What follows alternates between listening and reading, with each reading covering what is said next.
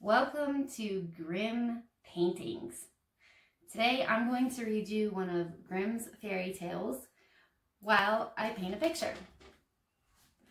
This story is called The Three Spinners. There was once a girl who was idle and would not spin, and let her mother try as she might, she could not bring her to it.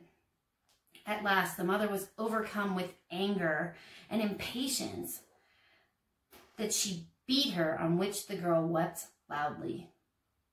Now at this very moment, the queen was coming down the lane when she heard the weeping and stopped to see what was the matter. Then she found that the mother was beating her daughter, and she asked the mother why she was beating her daughter so that the cries could be heard out into the street.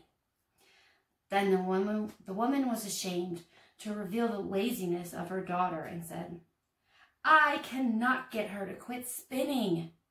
She insists on spinning forever and ever, and I am poor and cannot procure the flax." Then answered the queen, "There is nothing that I like better than the sound of spinning, and I am never happier than when the wheels are humming. Let me have your daughter with me in the palace. I have flax enough, and there she shall spin as much as she likes." The mother was hardly satisfied with this, and the queen took the girl with her. When they had arrived at the palace, she led her up into the 3 rooms, which were filled from bottom to the top of the finest flax. "Now spin me this flax," said she, "and when you have done it, you shall have my eldest son for a husband. Even if you are poor, I do not care about that, for you are an industrious worker." Uh-oh.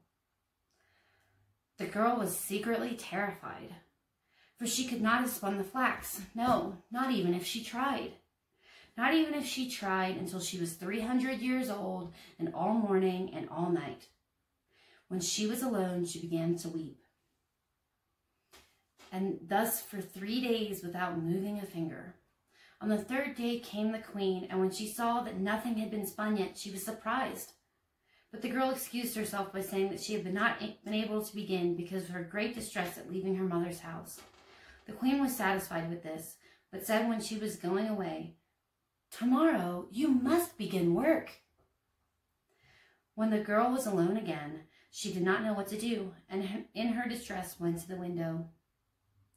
Then she saw 3 women coming towards her, the first of whom had a broad, flat foot. The second had such a great under lip that it hung down over her chin, and the third had a broad thumb. They remained standing before the window, looked up, and asked the girl what was amiss with her.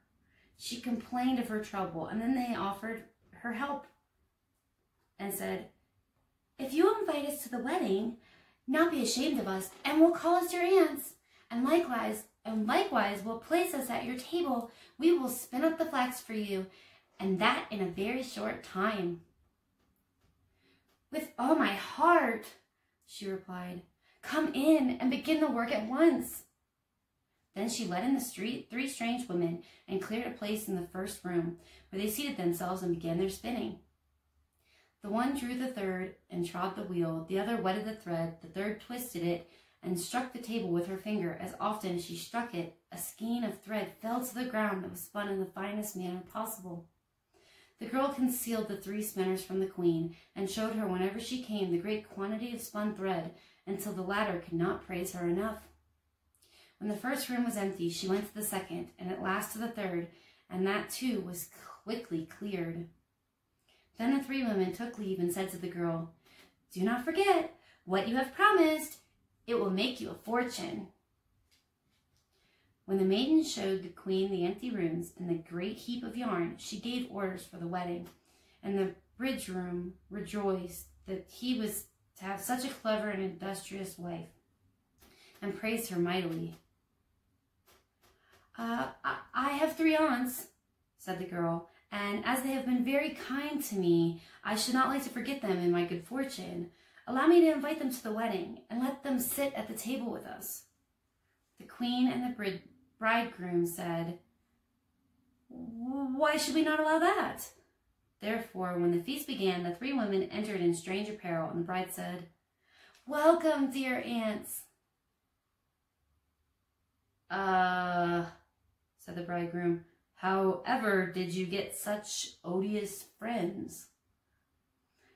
He went to the one with the broad flat foot and said, "How do you come by such a broad flat foot?" "By treading," she answered, "by treading." Then the bridegroom went to the second and said, "How do you come by your falling lip?" "By licking," she answered, "by licking." Then he asked the third, "How do you come by your broad thumb?" "By twisting the thread," she answered, "by twisting the thread." At this the king's son was alarmed and said, "Neither now nor ever shall my beautiful bride touch a spinning wheel." And thus she got rid of the hateful flax spinning. Well, I hope you enjoyed this story and painting, and make sure to take care of yourself. Until next time, bye for now.